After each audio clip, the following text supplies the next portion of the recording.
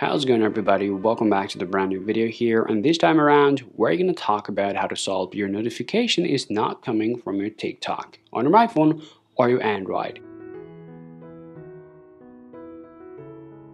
Now this issue can happen either for all the internet or it can often caused by some faulty settings and more.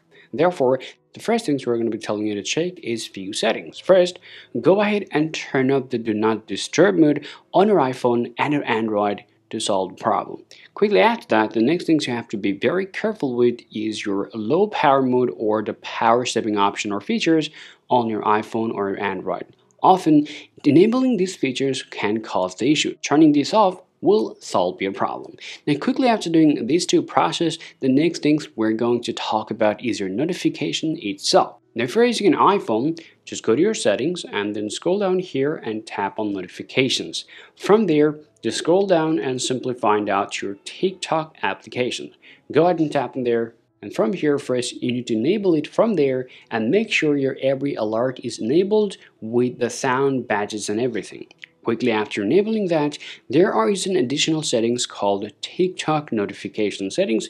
Go ahead and tap on there, and then it will redirect you to the TikTok notification settings from the apps. From there, you have to enable all the features that you guys can see from here. You should enable all that from here in order to get to see all the notification for your iPhone or your Android. Now, if you're using an Android, you can get exactly the same things. You can simply open up your settings and then go to your notification, and from here, simply enable that and do exactly the same thing that you have showed you early on this iPhone. Now, quickly after just solving your notification things, the next things we're going to talk about is your internet. Now, if you have the poor internet connection, then there will be a chance to have a problem with the notification, especially for messages and the new videos. For that, all you can do in order to solve the internet related issue, just go ahead and swipe down from the top and enable your airplane mode for about 10 seconds on your iPhone or Android. After that, just go ahead and turn it back off, and then your problem will be solved. Now, let's say you have done so far, but still you have a problem, and particularly on your iPhone, then the next thing that you want to do, you need to turn up the restriction option or features on your iPhone. In order to turn it off, you need to open up your settings here.